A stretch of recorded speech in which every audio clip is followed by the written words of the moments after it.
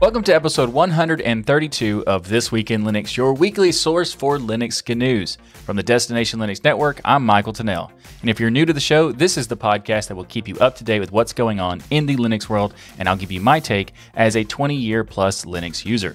Coming up on this week's episode, we've got some roadmap news to talk about related to KDE Plasma Desktop and also their KDE application suite. We've also got some news from Ubuntu for improvements related to theming of snaps, and we'll check that out. We've also got some hardware news for a much anticipated device with the Dragonbox Pyra. If you're not familiar with that, we'll be sure to stay tuned for that part. We've also got some distro releases to discuss with Slackel and Septor Linux. Then in the app news, we'll check out an IP ban tool called Crowdsec, a personal health record app, a instant replay tool for Linux, and much more. We've got all that and so much more coming up right now on This Week in Linux.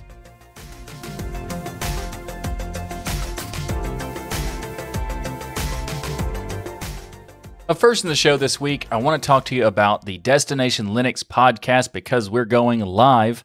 And if you're watching the live stream of this show, the stream for Destination Linux will be tomorrow. If you're watching the edited version of the show and you're early in the actual watching of it, which is usually released in the morning on Sunday, then you still have a chance to be able to watch the live stream for Destination Linux because on Sunday, January 3rd, which is depending on when you're watching this, today or tomorrow. So that'll be happening at 1 p.m. Eastern Time or 1800 UTC. So go to dlnlive.com, bookmark that URL, and join us for the first edition of Destination Linux Live in 2021. We'll be doing this going forward every week, so you can just put it on your calendar, and whenever you want to enjoy the awesome shenanigans that happen on Destination Linux, you can do so live with us every Sunday at 1 p.m. Eastern or 1800 UTC. I'll see you then. Up next in the show, we're going to talk about the Dragonbox Pyra. So the Dragonbox Pyra is beginning to ship to people who have pre-ordered it. For those unfamiliar with this device, that's not really surprising because it has been in development for over 4 years, so it's not really been getting a lot of attention recently. However, it is a very cool idea, and I'm quite interested in all of what it can do and that sort of stuff. So the Dragonbox Pyra is a handheld, hackable, open hardware gaming and computing device. It's usable as a portable gaming machine. That's actually kind of what it was meant for originally, but they also made it a general purpose computer in addition, so that's really cool. The device is open source hardware, which means that you'll find hardware design files, software, and other resources on their wiki. And let's talk about the specs now. So the Dragonbox Pyra has a 5-inch 1280 by 720 pixel LCD display with support for resistive touch input. Now this means that you can use a passive stylus, your fingernail, or even your fingertip, but the screen won't be as sensitive to a finger touch as the capacitive displays that are used in smartphones and that sort of stuff. Some of the computer's hardware looks a little dated, and for a device that won't arrive on your doorsteps until, well, early 2021, particularly the processor that they're using, which is an OMAP 5432 processor from Texas Instruments, which is a dual-core ARM Cortex-A15 chip, and it does have it does have some interesting hardware specs, but the CPU is kind of dated a little bit because it was made in 2013. But there are quite a few cool things related to this, and the reason why they picked the processor is because it has good documentation and software support. It ships with Debian Linux. Now, most people wouldn't consider that a gaming distro, so this promoting it as a gaming distro, I'm not really sure what they're meaning by that, but at the same time, it does support many operating systems, and they haven't really specified which ones support with it. It's just that Debian comes with it by default. But this, to me, this looks really interesting because it has a keyboard built into it, so you can do all sorts of stuff, and it's just like a very compact device. It has 4 gigs of RAM. It has 32 gigs of eMMC storage. It also has a micro SD-XC card reader. And the reason why this is cool is that in addition to just having the extra storage available, the system can be configured to boot from the internal micro SD-XC card as well as the eMMC, allowing you to easily run multiple operating systems and even being able to dual boot because you can have them both have something installed on both of them and just switch whichever one you want to, which is very cool. It has support for 8 802.11 ABGN Wi-Fi. It has 4.1 Bluetooth, and there's even optional support for a cellular modem version where you get 3G and 4G wireless networks and even GPS, which is pretty cool. Now, the thing that's really interesting about here is the hardware itself has a bunch of different buttons and configurations and stuff. So the backlit QWERTY keyboard is really nice to see in such a small, compact device. It has dual analog sticks. It has a D-pad, 4 shoulder buttons like the RB, LB, and RT, and the LT buttons like you find on game controllers. It also has 6 face buttons that are similar to gaming stuff. It has a user-replaceable 6,000 milliamp battery, built-in microphone, and stereo speakers. And it also has extra ports for micro HDMI, so you can do HDMI out, which is awesome.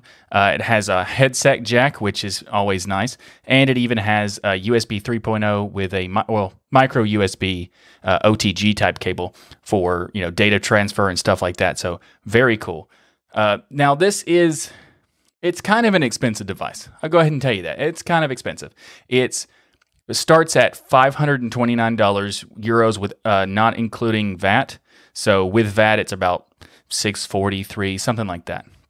For those who are not aware, VAT is value-added tax. Is what EU calls sales tax.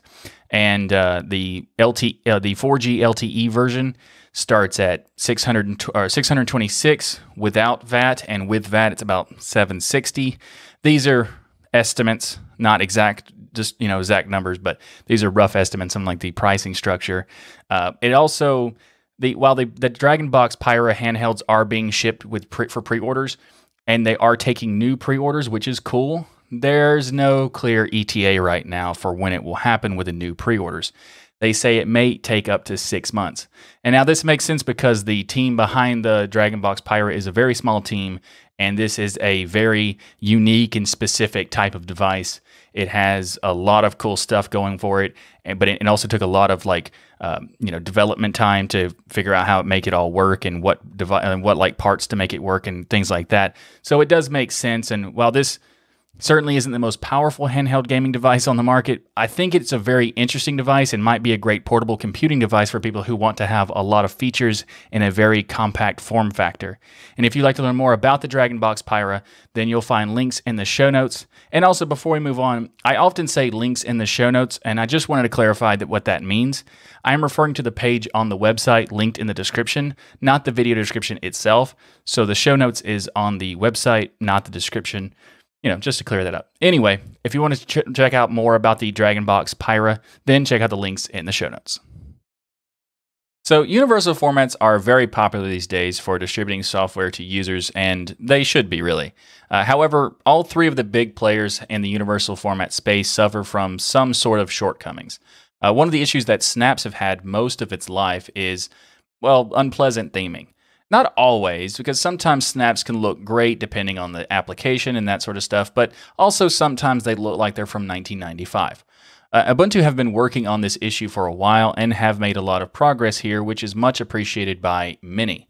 And recently on their blog, they posted a blog post called or entitled "Snaps and Themes on the Path to Seamless Desktop Integration." So that is something I'd certainly had to check out. And just to quote from the blog post, they say that alongside performance, theming is one of the primary concerns for desktop Snap users. People expect applications bundled inside Snaps to look and behave just like their counterparts shipped and packaged in the traditional way in their Linux distributions. And any discrepancy in this space can lead to a degraded user experience. Now, I agree with this. It does kind of throw you off when it looks not accurate to what the system looks like, but it's not necessarily that the themes or the applications don't look like seamlessly integrated. It's more like they look like they're stuck in a time vortex of 1995.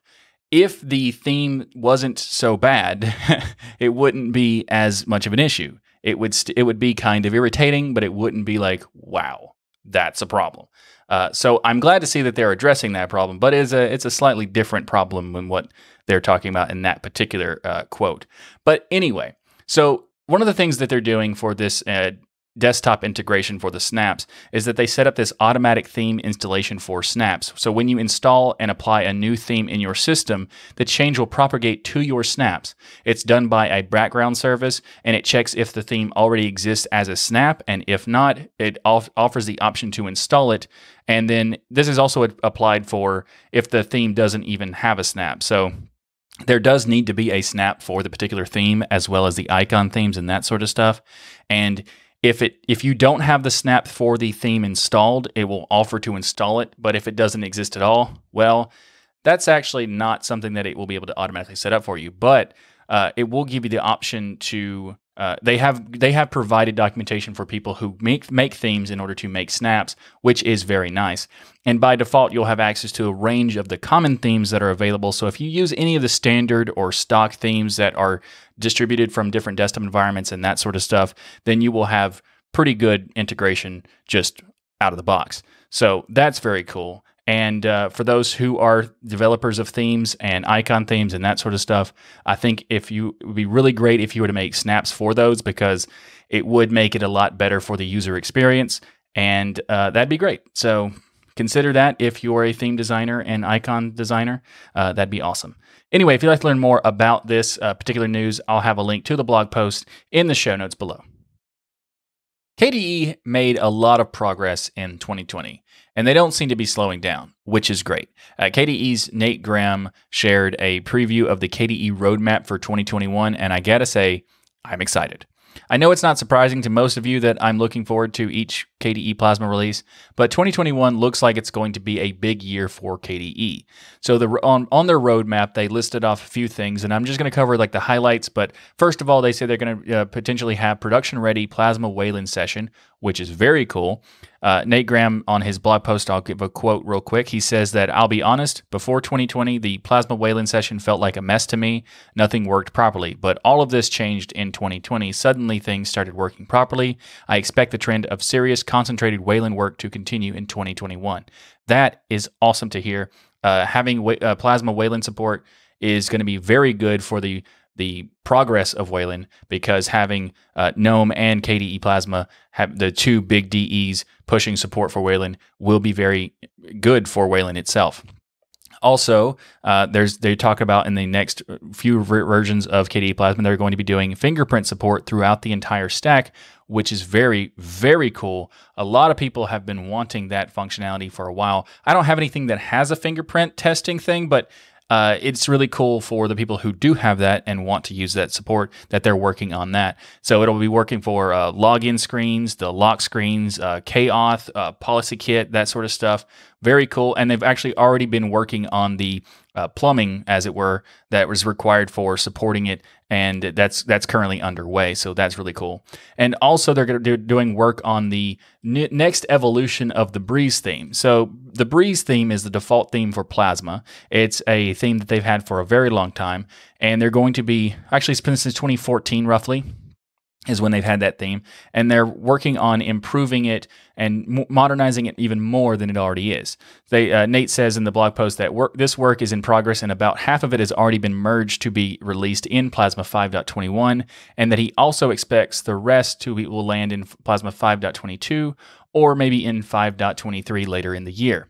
So this is great news, because as a fan of Plasma, I've always liked Breeze. In fact, Breeze is what made me even willing to try Plasma many years ago, when they replaced Oxygen with Breeze.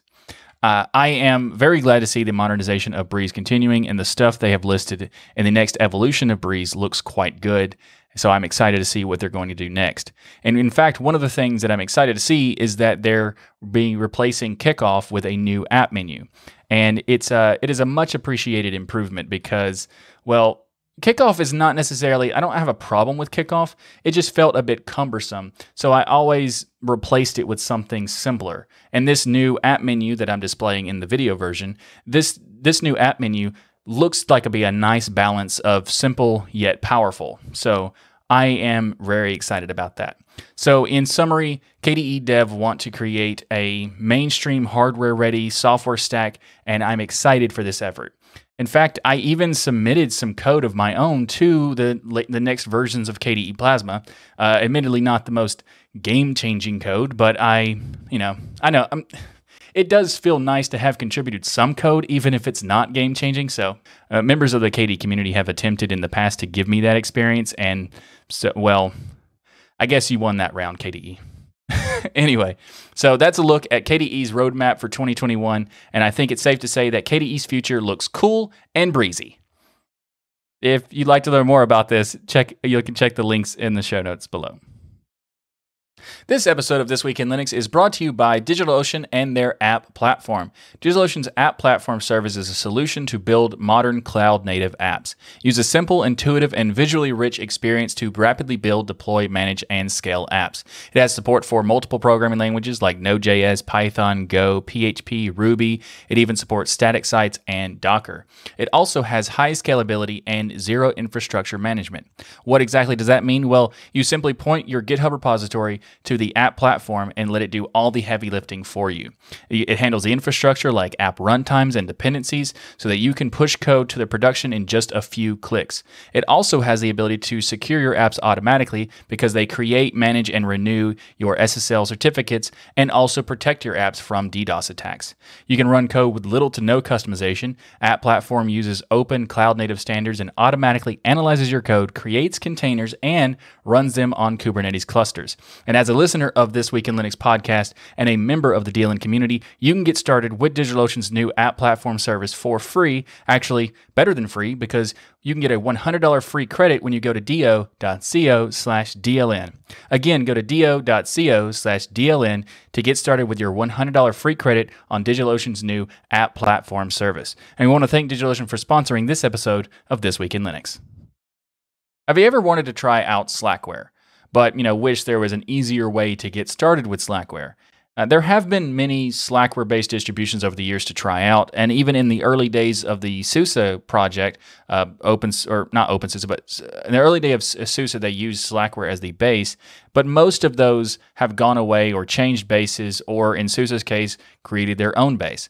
There are still a few that are around, and we may cover some of them in the future, but one caught my attention that I wanted to talk about because it seems to have revived some parts of another in a way. Slackel is what I'm referring to. So Slackel is based on Slackware Current, and in addition to that, Slackel uses Salix tools from the Salix distro. Salix has been dormant for a few years now, so this is rather interesting to me because it uses some Salix tools in order to make Slackel work the way they wanted it to. So Slackel's latest release was released on January 1st of 2021. And uses OpenBox as the default UI. They also have additions for KDE Plasma and Mate, which are expected to be released relatively soon. It uses the Linux 5.10 LTS kernel series. It comes with all the latest updates from Slackware's current tree, and also it has their own live installer, the Slackel Live Installer, or SLI. And this is really interesting because it allows you the new version of this installer has support for real installation to an external USB stick or a USB SSD or even a USB hard disk. And this means you don't have to do a persistence mechanism, but instead have a full install on a portable thumb drive, which is rather intriguing, I gotta say. And if you'd like to learn more about this particular distro or the latest release of this distro, then check out the links in the show notes below. Up next in the show is Crowdsec. Crowdsec is an open source, lightweight agent to detect and respond to bad behaviors on a server. It also automatically benefits from a global, community-wide IP reputation database. So what does all this mean? Well, it's a modern detection system written in Go, and for those familiar, it could be described as like a next generation of fail-to-ban.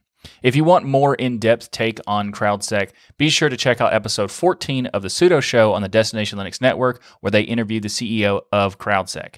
But for now, the way they describe it is that they say that it stacks on fail-to-ban's philosophy, but uses grok patterns and YAML grammar to analyze logs, and also have a modern decoupled approach for cloud containers VM-based infrastructures.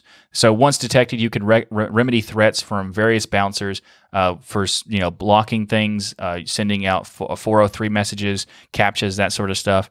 And the blocked IPs are shared among all users to further improve their security.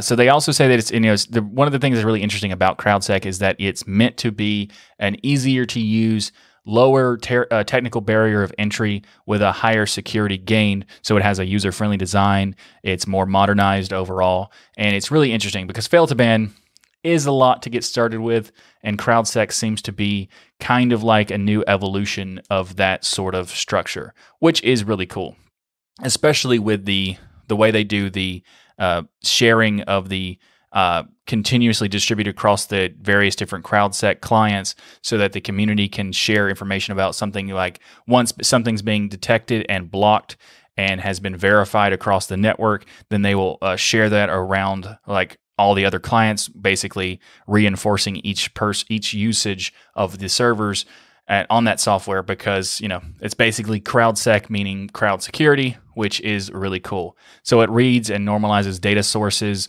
matches them to behavior patterns, then on detection of unwanted behavior, like sort of basically being attacked on a server, it deals with it through a bouncer and does different things based on the kind of actions they were doing. It's really interesting, and if you want to dig into this topic a bit more, you'll certainly want to check out the links in the show notes, and particularly the link to the episode 14 of Pseudo Show, where they interview the CEO of Crowdsec. It was very interesting. It's a very interesting discussion, so be sure to check that out. And also, if you're interested in enterprise open source, then be sure to subscribe to the Pseudo Show podcast on the Destination Linux Network.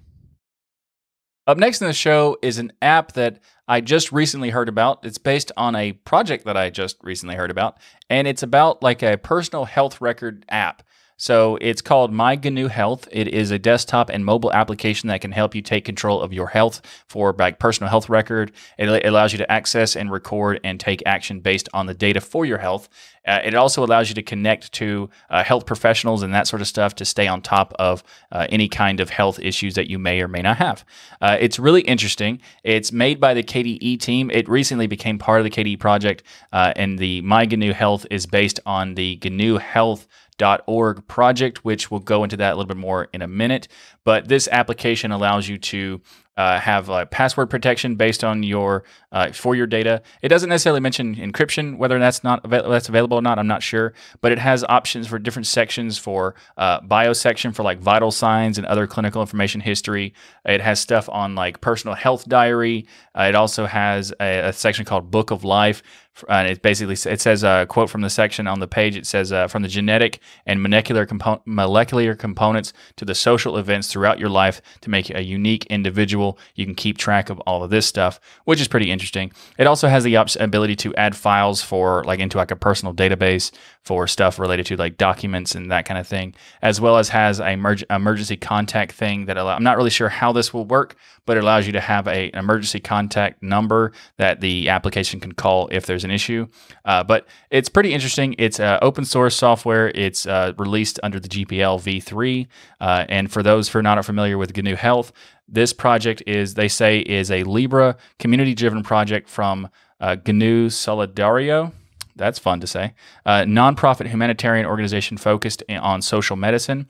They say that their project has been adopted by multilateral organizations to national public health systems around the world, and that's very interesting. I'm surprised I haven't heard of this, but I hadn't until recently, so that's pretty cool. If you want to learn more about this particular project or this particular application, I'll have links to both of those in the show notes below.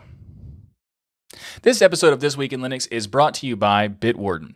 Get started right now with your free account at bitwarden.com/DLN.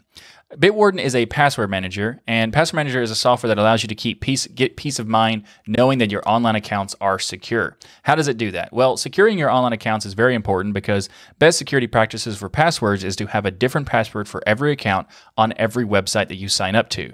And sure, that makes sense as a policy, but without a password manager, that's also a very painful thing to do. And that's where Bitwarden comes in. So Bitwarden solves this by providing tools to store all of your passwords in a secured vault, auto-generate those passwords for you, and even automatically fill in those passwords on login forms so you don't have to do that, which is very nice. And you can access your data across many different types of devices like your web browser, using your mobile devices, also desktop application, and even the command line. Bitwarden seals your private data with end-to-end encryption before it ever leaves your devices, so you know that you're the only person with access to your data. Bitwarden is the password manager that I use and trust because in addition to all of these great features, it also has 100% open source software.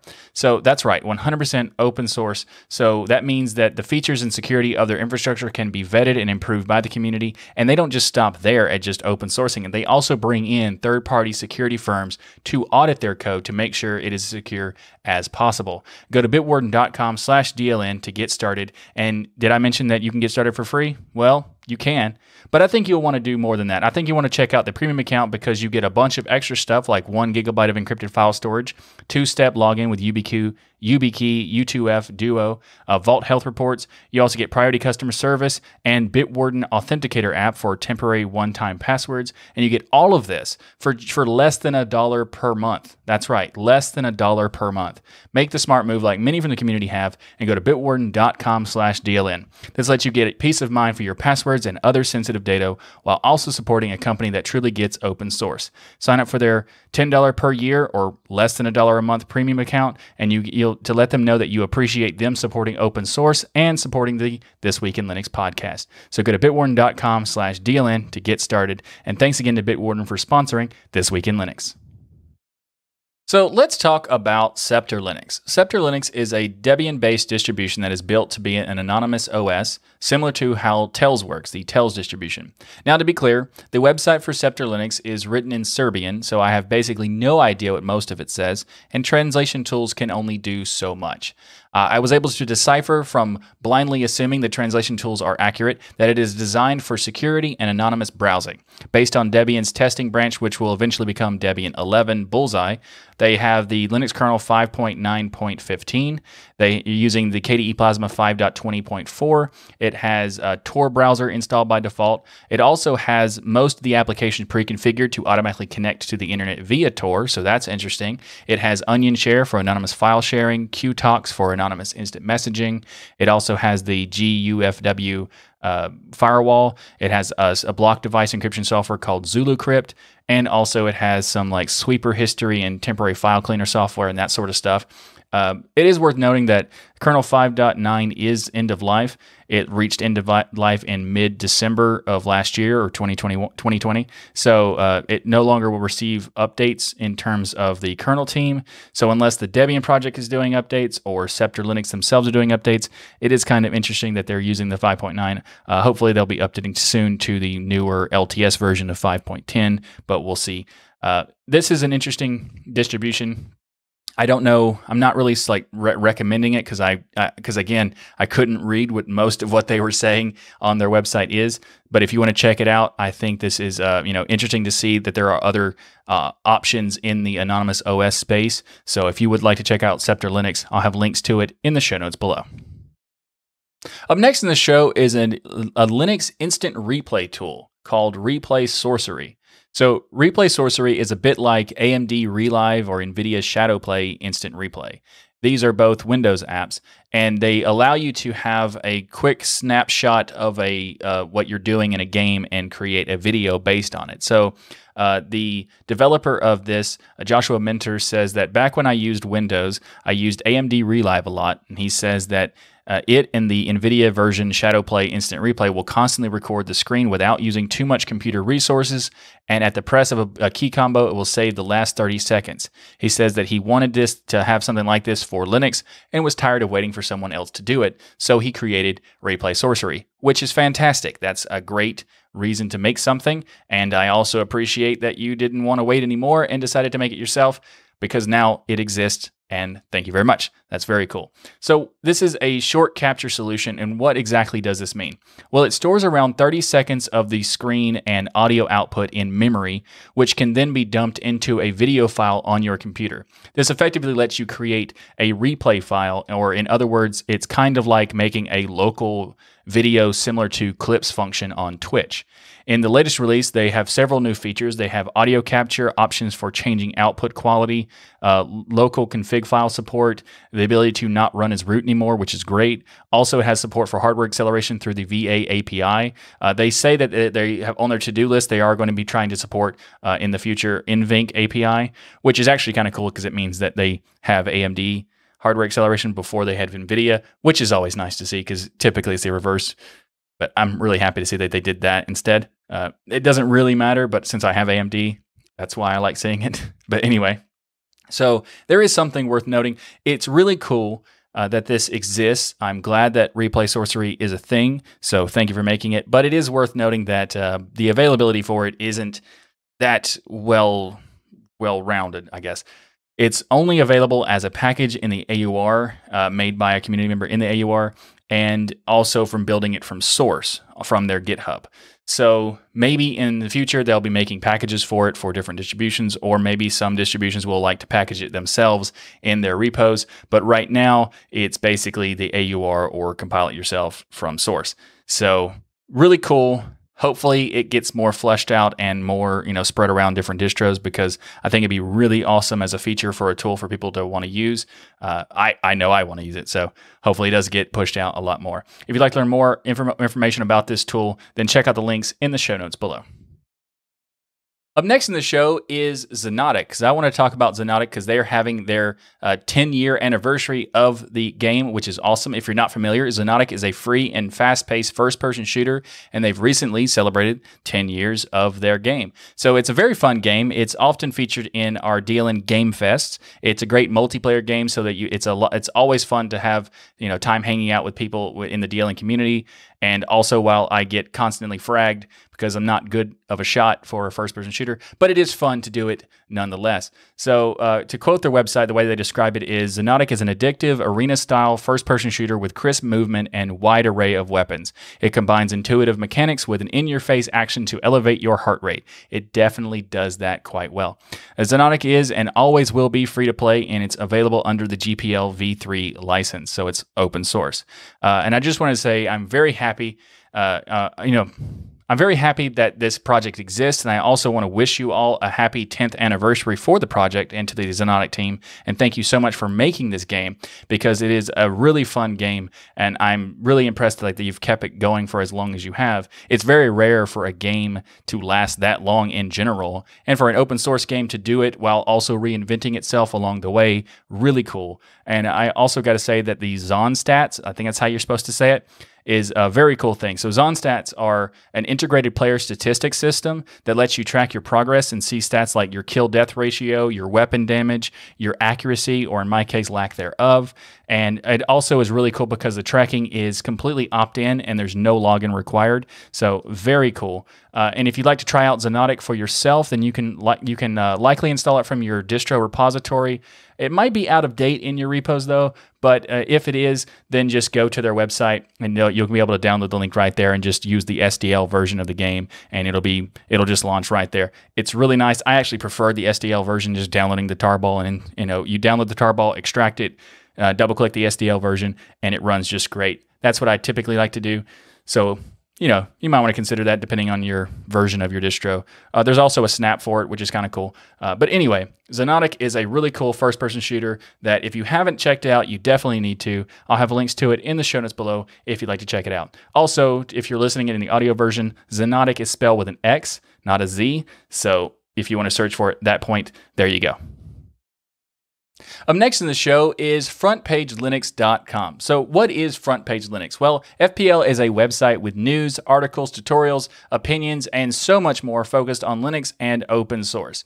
And all of the content at FrontPageLinux.com is just fantastic. But what makes it really cool, what makes FrontPage Linux the coolest thing about it is that you listening to the show can write for Front Page Linux. If you'd like to do what Deep Graywall did, he wrote an article for ButterFS, like a getting started guide for ButterFS. He also wrote a great article for a tutorial for Restic backups. Really cool articles. Check those out. I'll have links in the video description and also in the show notes. And if you want to do what he did and write and become a contributor for FPL, then here's what you need to do. Go to frontpagelinux.com and click on the contribute link at the top of the page. This is where it'll take you to another page that explains the process of becoming a contributor and submitting content to Front Page Linux. Anyone is welcome to contribute to FPL, so if you're interested, then please get in touch. We're currently looking for people interested in doing news stories, tutorials, opinion pieces, and pretty much anything else. If this sounds like something you'd like to do, then go to frontpagelinux.com to learn more. Thanks for watching this episode of This Week in Linux. If you like what I do here on this show, please like that smash button and be sure to subscribe.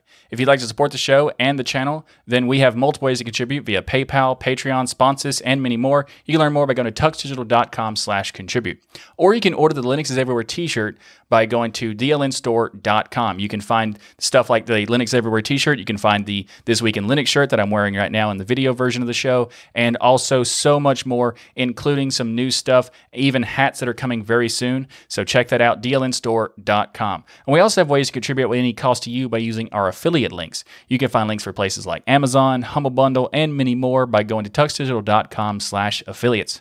Or if you like, you can check out some more podcasting goodness from me by going to the Destination Linux Network and checking out the other podcasts that I'm a part of, like the Destination Linux Podcast and Hardware Addicts, as I'm a co-host of both of those shows. And just a reminder, this show is live every Saturday at 1 p.m. Eastern Time or 1800 UTC, so join us in the live chat and discuss all the latest Linux news each week. Thanks again for watching. I'm Michael Tennell with the Destination Linux Network, and as always, keep using, learning, and enjoying Linux, and I'll see you next week for another episode of your weekly source for Linux GNews.